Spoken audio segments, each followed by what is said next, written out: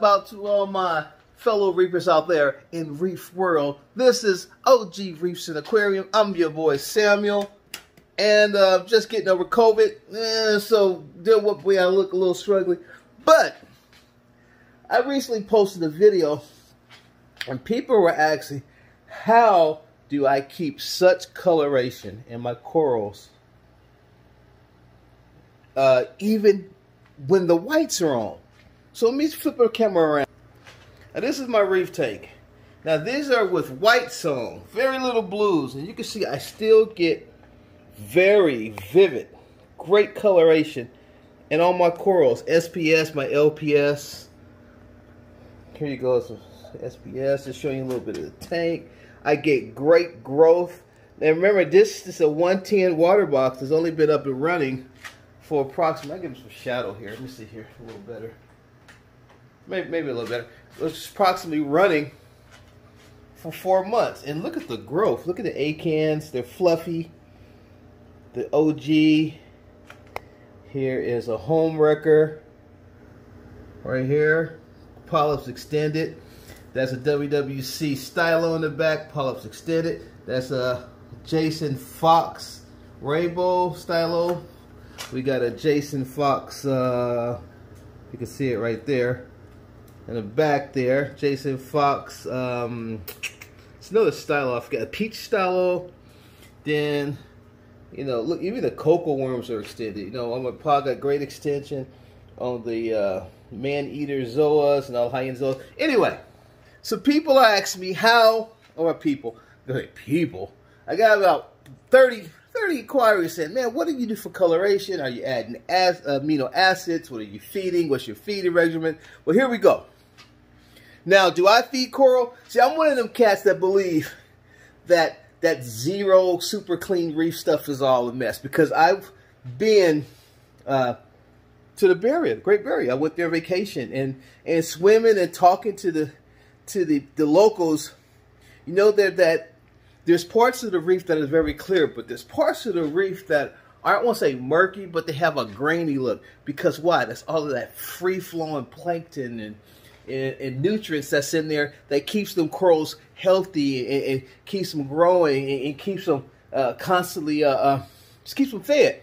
So I take that same approach to a reef tank. Now, of course, I got, let me see if I can open this up real quick here.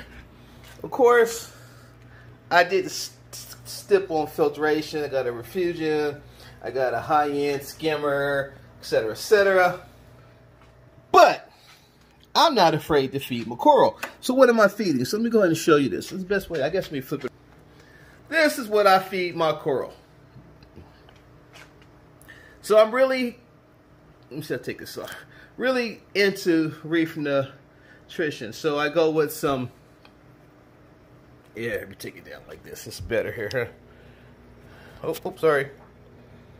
I go for some,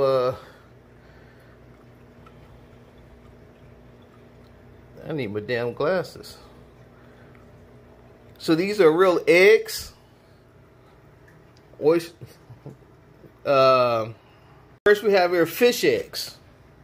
Right? I do this about once a week. Now, fish eggs is something I noticed that was really prevalent when I went to the Great Barrier, because there's so many fish there. They're constantly spawning, and they just pretty much just fill the column at certain times with fish eggs. So, filter feeders and everything else stay fed. That's one. I use Arctic pods. Once again, there was an extreme. Now, I did seed the tank with live pods, but Arctic pods doesn't help, and they love it. Let me just see. Quickly just drop it in, and look, here it goes. Fish and everything just eat it up. Look at that. Look, it's just crazy, right? They go crazy for it. Another one is oyster feed. Okay, now I'm not sponsored by this company, but great stuff. This is more for your intrabrates. You know, my clams, even my cleaner shrimp, my cocoa worms, they all love this stuff here. And I'm just going to drop a little in right now, just to show you. Now you see how I want you to notice this. If you can see that, that's exactly how the water looked when I went to the Great Reef. See the free swimming, all of the different foods and stuff that's floating around. That's exactly how it looked.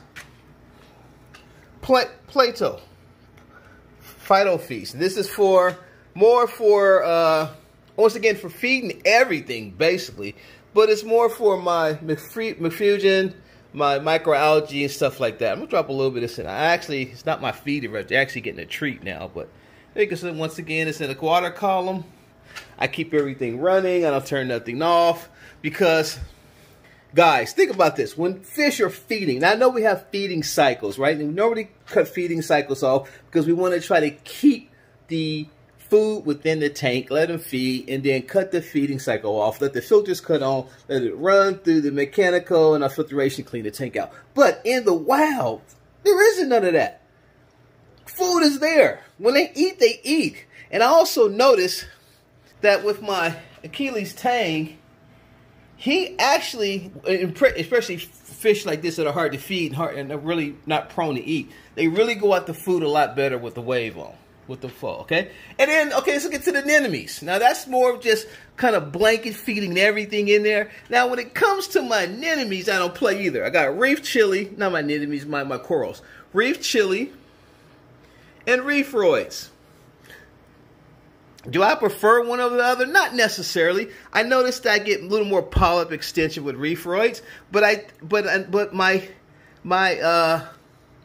my coloration is better with reef chili, so I do a mix of both. Now, you're saying, damn, that's a lot. Well, yeah, that's a lot. But we're trying to recreate the ocean here, guys. And the last thing I do is that I have a dosing regimen, right? And now I use Apex dose, and I go a little high on the supplemental. So every day, over a 24-hour period, 5 millimeters of acro power. I'm getting pretty low on this. Now this is probably the best additive I added to my coral.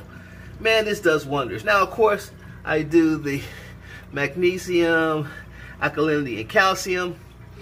Oh, as you see, I need to change this filter. It's getting a little dirty, but I got dual dosing systems in there and a trident. So I'm not really, you know, my phosphate are, you know, they slightly high at times, and I feed heavy. But this is what it takes, guys. In my humble opinion, if you're going to have coral, remember, we're keeping water, right? We're not keeping coral and fish, we're keeping water. And I truly believe that keeping too clean of an environment for animals that are naturally inclined to gather their food or to live in high nutrient areas defeats the purpose. Because once you knock your phosphate nitrates down, you pick up stuff like cyano and all other kind of bacteria take over, right? But when you're feeding your tank, that's my tank, everything is active. I get polyp extension almost 24/7. Everything is eating. Nothing's starving. Nothing's wanting for nothing. I also believe it keeps down on warfare, chemical warfare between coral. Now you see, I get all kind of growth. You know, I got the little Ghani growing here, and you know, I got a highlighter, and I got another little guy that popped off the side that's doing great. You know, here are my space invaders, my acants, my OG. Everything is doing great. So I always say, with the reef tank, it's consistency and patience is the best way. But don't be afraid to feed your corals. Corals are living animals like anything else. I mean, even when I go down to my beta guy here, I mean, I even put him in a nice sized house with some aeration, and I feed him quite heavily because I want him to be fed. You'll quickly know if you're feeding too much because your tank will react in a way. My feeding regimen right now is very little algae. Very little algae, if any. I got great polyp extension. I don't get a high algae growth on the glass. When that starts happening, either I know two things happen. I'm not on my husbandry, which means my housekeeping on my tank needs to be upped a little bit. I got to do some cleaning, or I'm feeding too heavy. And I tell you, know your tank, know your size, and give them a variety of food. Feed them. Try to recreate the ocean. Best advice I can give you for coloration. Because that's without heavy blues. Now, I go heavy blue. My tank looks fluorescent. It is quite beautiful. Anyway, please like, subscribe, hit the button below. OG Reefs and Aquariums, bringing you the real reefing from a real guy who did tank maintenance and he ran stores. And I've been around for years, guys. And I'm in a 1-bedroom apartment. I got a 110-gallon water box. I got about thousands of dollars in animals inside there. I ain't lost thousands. I ain't did it all, guys. Only thing I can tell you was there's not a cookie cutter approach to anything. What we want to do is try to reproduce the ocean as much as possible. We can keep it super clean, but the ocean isn't super clean. We can keep it crystal pristine water with 000. Ain't nothing gonna live. Corals like that fish waste. They like that fish poop. Fish like to eat variety of food. Fish like to hunt food. Fish like to chase food. Fish like, and corals like food moving within a column. They like heavy flow. That's the way to success. Peace, like, subscribe. OG Reefs and Aquariums. Subscribe below. I appreciate your love. Questions, hit me up. I'm out.